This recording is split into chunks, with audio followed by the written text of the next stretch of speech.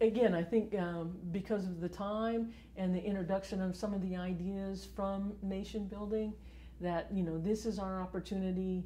This government that we have doesn't really work, and in the end, all the power lies with the BIA.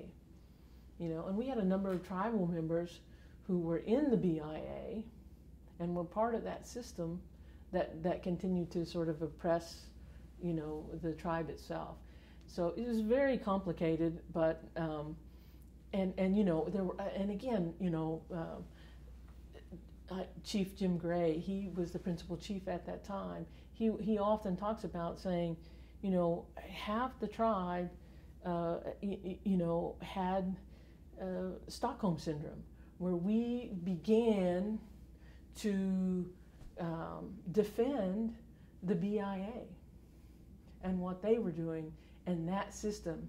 And so he was a huge proponent of change, and this is our chance for government reform. And so that's how the Independent Commission got formed. And again, once we formed and we started writing articles for the newspaper, we started having community meetings. We traveled to California, we traveled to Texas, we traveled to Colorado, where there were pockets of Osages. We traveled and tried to engage people in the process. And like I said, even with that,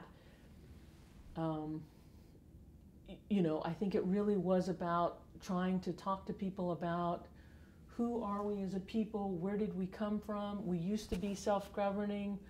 How did we do that? That whole Osage cosmology, yes, we've lost that, but we have an opportunity to draw from that and reform ourselves.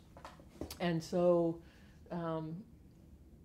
people really related to that, I think. I mean, starting there, even though we didn't want to, we couldn't go back.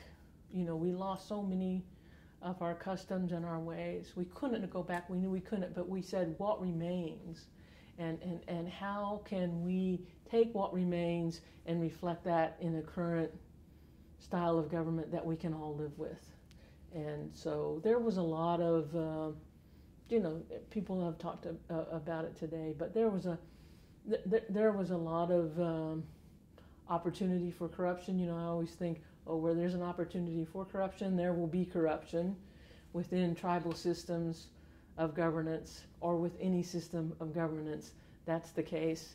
And so, you try to eliminate those opportunities. You try to create a system that at least starts to eliminate some of those opportunities. And I think that's how we began to look at it and talk about checks and balances. We didn't have an independent judiciary. There was nowhere for people to go for disputes.